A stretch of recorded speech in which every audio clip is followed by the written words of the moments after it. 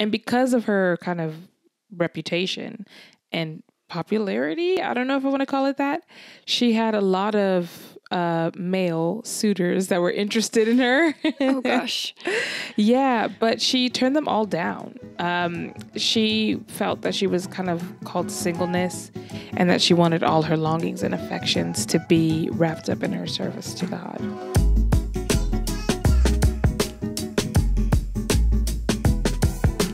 Welcome back to another episode of Hymnpartial, the podcast where we talk all things church music. I'm Cara Devereaux.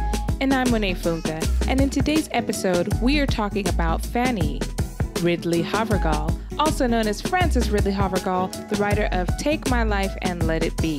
I was very encouraged about these lyrics, and I cannot wait to dig in.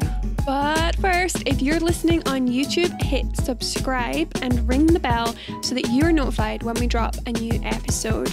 We're also available anywhere you listen to podcasts, and if you want to leave us a 5-star review, that would be smashing. There's still time to enter our giveaway, sponsored by the Banner of Truth, where you can win a 4-volume set of the works of John Newton that ends on the 15th, which is next Monday. So you better head over to hymnpartial.com and sign up today.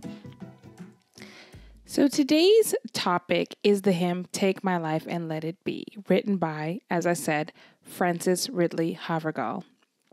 We will spend some time talking about the author herself, because I think she was quite an accomplished lady of her day. So we'll just dig right in. And spoiler alert, I'm going to mispronounce a lot of things today, and we're just going to dive right into that. She was born in 1836 in Worcestershire. That was pretty good. You're fine. Because that's a place no American can say. I just think Worcestershire sauce. It's one of my favorite memes. Really? The one where it's like 3 hardest things to say. Is it, I'm sorry, something else. And then it's like, Worcestershire sauce. I have seen that meme. And yes, those are hard things to say. But that's where she was from. And like I said, I kind of gave it away a little bit in the intro.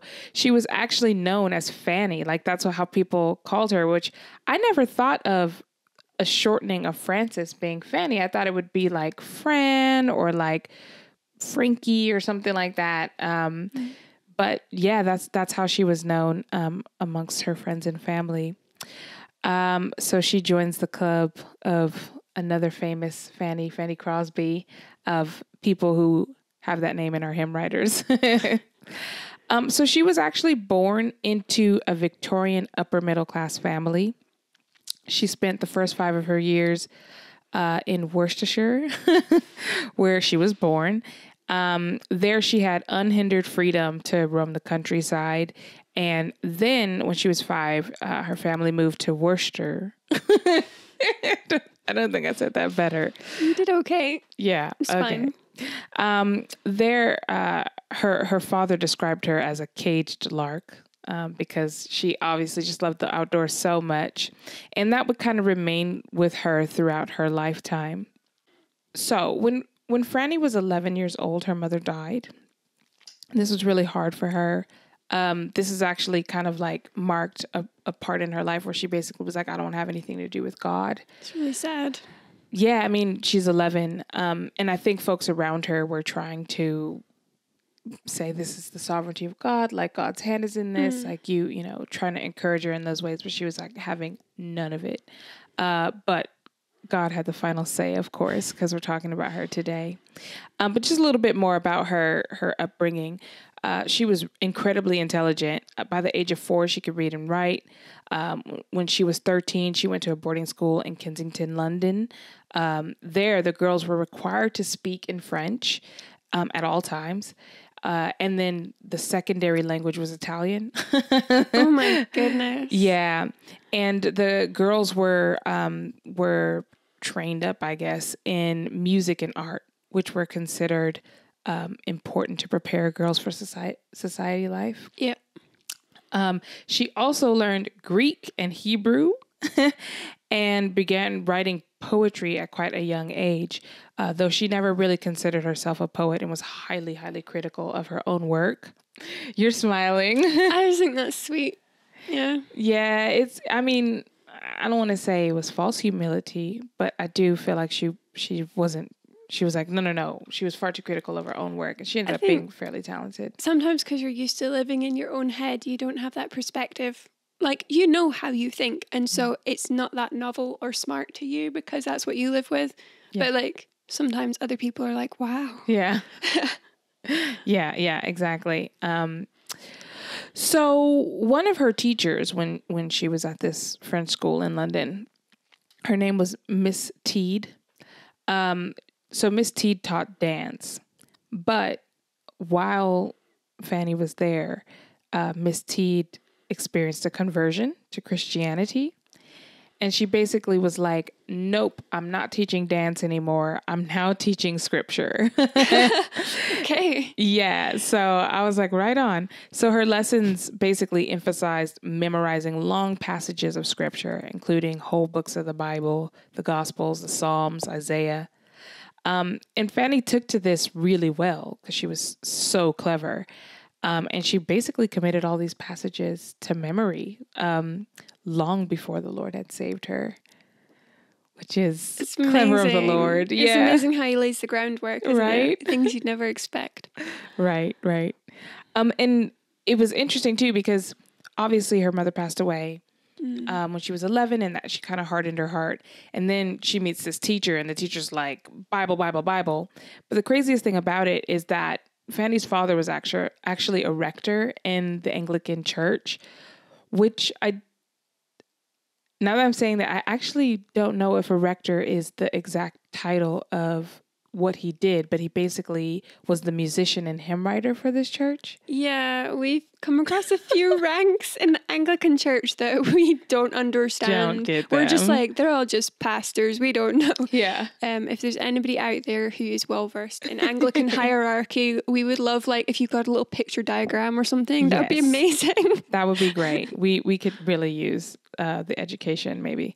But yeah, so she obviously the Lord was like, she might have thought she knew where she was going, but the Lord was lining this up for her, surrounding her with Christians and surrounding her with his word, which is really, really exciting. So yeah, Fanny's father, rector in the Anglican church, they were really close, the two of them. And later on in Fanny's teenage years, her father's failing eyesight basically led them to Germany, where Fanny accompanied him because they were thick as thieves. And there she attended a German girls' school. So here's another language. She also learned German. So he went to Germany for treatment for his eyes. Okay. Yeah, sorry. Cool. No, you're fine. I was just like, that's a random place. Cool. Yeah. Yeah, there was like some Prussian specialist there. I don't know. I think this is something that we take for granted. This is totally a tangent, but we have NHS here, and most healthcare systems, whether you think they're fantastic or terrible, they kind of have specialists in all their fields, like within the country. Yeah.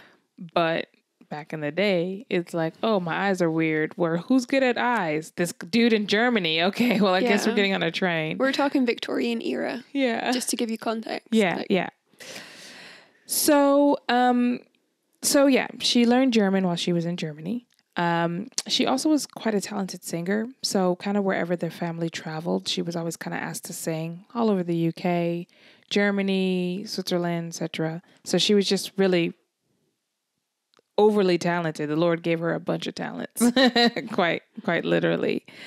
And because of her kind of reputation and popularity, I don't know if I want to call it that, she had a lot of male suitors that were interested in her. Oh gosh. Yeah, but she turned them all down.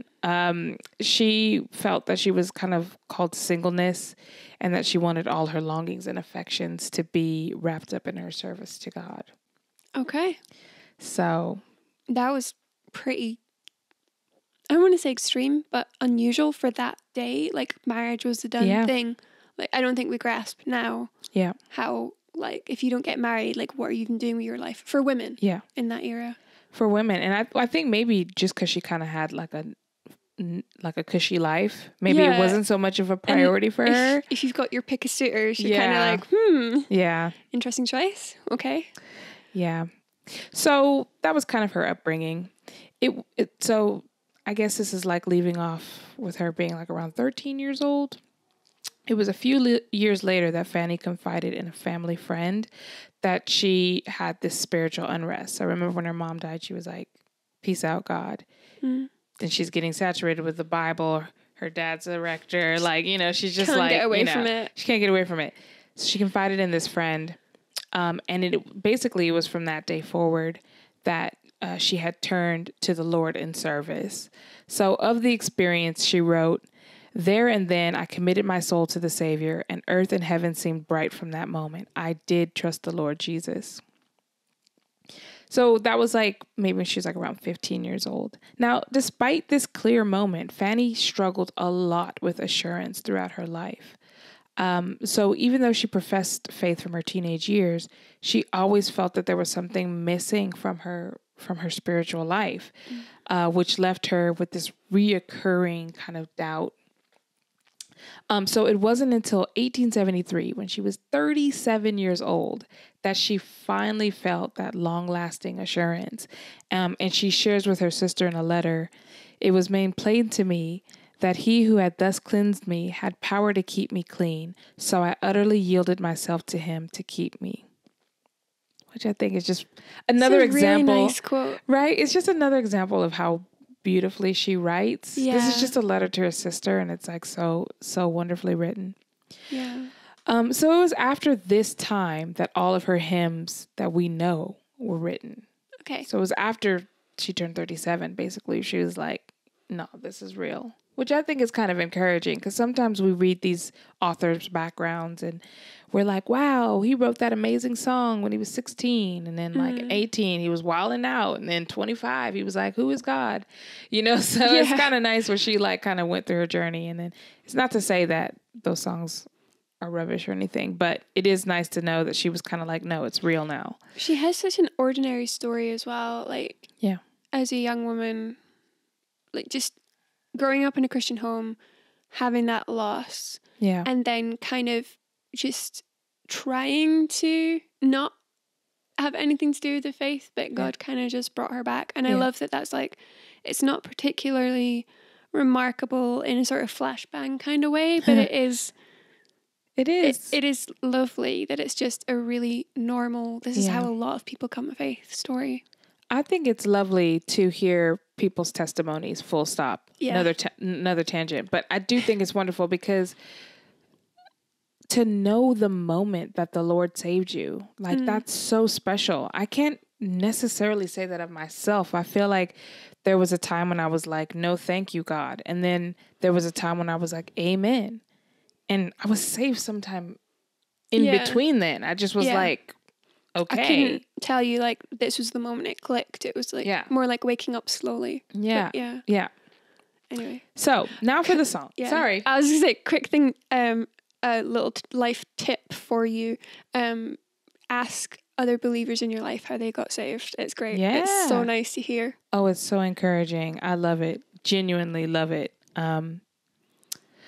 So the song, we learned about Francis, and now we're going to learn about the song. So sometimes when we do these histories of a song, we're kind of like, okay, here's all this stuff about the author, because we really kind of don't know the history of the song. But that is not the case for this song. We know the exact history of this. So luckily, we actually have Francis's own words where she's speaking about how this song came about. So this is what she said, quote, "Perhaps you'll be interested to know the origin of the consecration hymn, Take My Life. I went for a visit of 5 days to this house in Worcestershire. There were 10 persons in the house, some unconverted and long prayed for, some converted but not rejoicing Christians. The Lord gave me a prayer, Lord, give me all in this house. And he just did. Before I left the house, everyone got a blessing. The last night of my visit, after I had retired, the governess asked me to go to the 2 daughters. They were crying. Then and there, both of them trusted and rejoiced. I was too happy to sleep, and passed most of the night in praise and renewal of my own consecration, and these little couplets formed themselves and chimed in my heart, one after another, till they finished. Oh, all the feelings. That's, yeah. Wow. I mean, we're literally just talking about how exciting it is to hear about conversions, and that's what spurred like a whole house full of people being converted. That spurred on this song from her heart. It did make me smile though when she was like, some saved but not rejoicing in it. I was like, ouch. They needed a little pick-me-up or something. So yeah, that's the history. What do you think? What do you think about that? I think it's slightly emotional, but it's lovely. But it also shows her talent that, you know, she just had these words in her head. Yep, makes me sick. Spun it together. I know, it's so crazy. So just a brief note on the tune before we jump into the lyrics, which is like, the lyrics. I love them. So she was really close with her father, as we know. And it was his tune that she desired this song to be sung in. And the tune is called Patmos. However, no one sings this song to that tune. Not a single person. The most common tune sung with this song is Hendon by Henry A. Caesar Milan. So I think before the show we were kind of humming the version that I'm most familiar with, which is actually like a Chris Tomlin remix of the song. It's not like the full lyrics or anything like that. But my husband is more familiar with the Hendon version. But did you know that it was another? Yeah. You did? Yeah. Okay. I think the early days of me singing this song would have been a different tune. Really? Not Hendon? I don't know what it's called, but not the one we were humming earlier, a different one. That's one, but there's also... I don't know that. That's one I've sung it too. Okay, maybe that's Patmos. I don't know what it's called.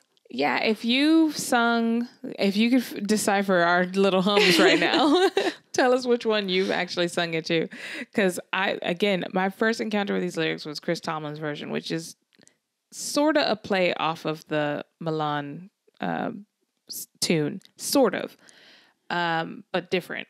But not that one. I've never sung that one before. That's new. That one you don't repeat the last line. Okay. All right. Well, anyway, speaking of the lyrics, why don't you just go ahead and do the honor of reading them before we just chat a bit about them? Okay. I absolutely love this song. Yeah. Just saying.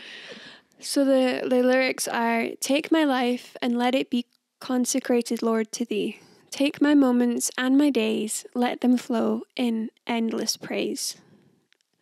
Take my hands and let them move at the impulse of thy love. Take my feet and let them be swift and beautiful for thee. Take my voice and let me sing, always only for my King. Take my lips and let them be filled with messages from thee. Take my silver and my gold, not a mite would I withhold. Take my intellect and use every power as thou shalt choose. Take my will and make it thine, it shall be no longer mine. Take my heart, it is thine own, it shall be thy royal throne.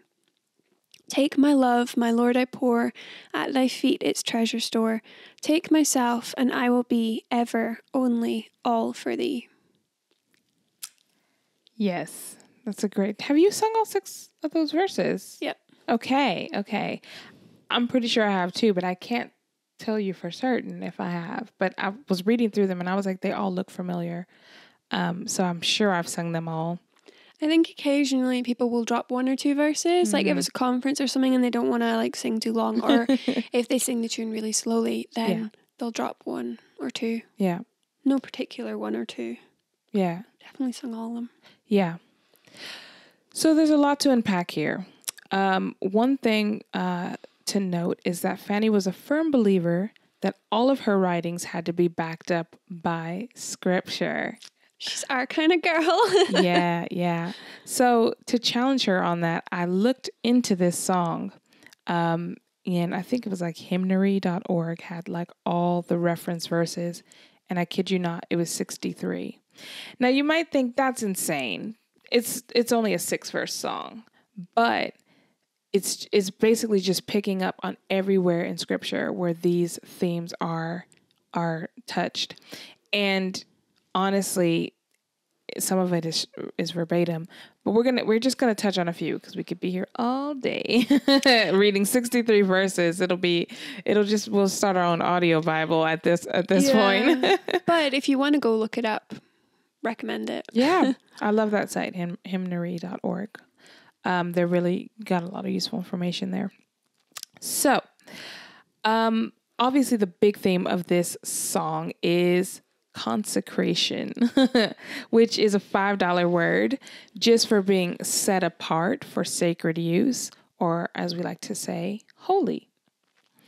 So verse 1, in that opening verse, she's speaking about being consecrated to the Lord, being set apart for him.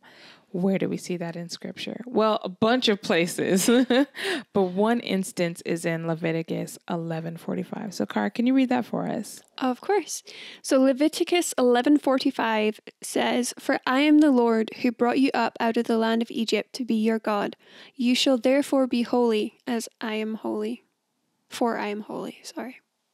Yep, both are true, but one is scripture. No, it's true. So I think I'm really encouraged that she just kind of, she calls this the consecration hymn, which I don't know if you caught that in her little blurb about the background. And that's the whole theme of this hymn.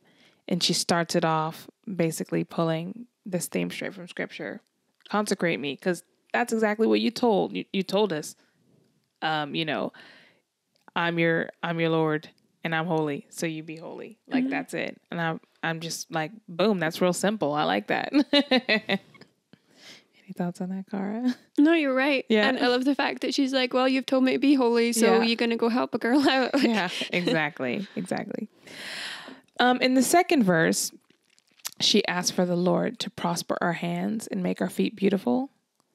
You probably know which verse I'm going to go I do, because I have this friend, and actually last week we were tracting, we were giving out gospel leaflets in a village in Fife, and her mum, I think it was, texted and was just like, I just want to remind you guys you have beautiful feet. And that sounds super weird. It does. But it does come from this verse. It does come from this verse. So if you could read for us Isaiah 52:7, please. Yep. How beautiful upon the mountains are the feet of him who brings good news, who publishes peace, who brings good news of happiness, who publishes salvation, who says to Zion, your God reigns. Amen. Amen.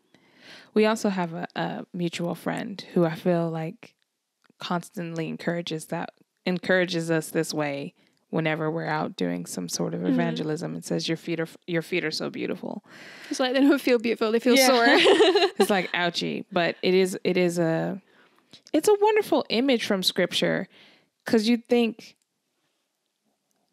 the way it was described to me, don't at me if I got this wrong, but the way it was described to me is like whenever like someone would win a war or something like that, or the king was coming or whatever, like they would send a messenger and he would like book it, like Usain Bolt, like to the next village to tell the news. These guys make marathon runners look like wimps. Yeah. And you think, well, how beautiful are his feet? Well, his feet are probably jacked up. Let's be honest. They're probably blistered and bleeding, but the news that they bring is so good. Yeah, that you're like bless the feet that brought you here. You know? So maybe there's a metaphor in there for the Christian life. Maybe you guys need to start saying it too. Yeah. Like if you need to encourage someone, just be like, you got beautiful feet. Yeah, keep preaching that gospel. It's very true. It's very true. So there are 6 verses. Don't worry, we're not going to do all 6. I just wanted to pick out one more because I really like this verse. And because I'm a co-host, I get to choose. So in verse 5 of the song, she writes, "Take my will and make it thine. It shall be no longer mine." And this is like the heart of the song for me. I know there are a lot of songs out there where we like make empty promises to God, like, "Oh Lord, I will follow you. I'll do whatever you want. I'll this, I'll that," right? But this verse is like pleading with the Lord, like, "Lord, can you do this? Can you actually make my will yours? Because on my own devices, it's not happening," you know? And we obviously see this all over Scripture. We have a million examples, obviously the best examples from Christ our Lord, you know, asking for the Lord's will to be done. But I decided to look at Psalm 143:10. So, Cara, do you mind reading that for us? Of course. Psalm 143:10. "Teach me to do your will, for you are my God. Let your good spirit lead me on level ground." Yes, yes. And I think that's that's a good note to end these on. You know, like Frances, Fanny, whatever you want to call her, she believed her writings had to be backed by Scripture. And we believe all good hymns are backed by Scripture. And so it is another tool to teach us. It's another tool to help us learn the will of God and to sing this as a song of praise. It's almost like a prayer as well. I love that 5th verse as well when it says about make your will my will, because you know, you were saying about all those other songs that are like, "Oh God, I'm going to do this for you." And it's like, you can't unless your will is aligned with his will, and then everything else becomes something that you want to do and you're able to do. Yeah. So that's kind of like the key thing. But I also love the last line where it's ever, always, all for thee. I'm like, yes. That's right. I didn't even ask you what your favorite verse of this song is. Because I don't have one, because it's all good. And yeah, I just love it. And it's really easy to sing, but it's so much harder to live out in real life. Yeah. Well, it is a good prayer, I think, for anyone out there who's like, "Yep, that sounds nice, but that's not me." You could still sing this song, you know, as a prayer to the Lord to do these things in your life. It's not you yet. No. And that's why we sing this song, because if we'd made it, we wouldn't need it. Yep, absolutely. Absolutely. So yeah, it's a great hymn. I absolutely love this one. It was one of the first ones I attempted to memorize as a youngster. I do not have it in my brain anymore, but maybe I need to recommit it to memory. Yeah. So yeah, that was a really great hymn. It was lovely to hear all of Scripture. Thanks for sharing that with us. Just a reminder, guys, that the giveaway is still on. You can go to hymnpartial.com to find out how to enter into that. And until next week, may the Lord bless and keep you. Bye.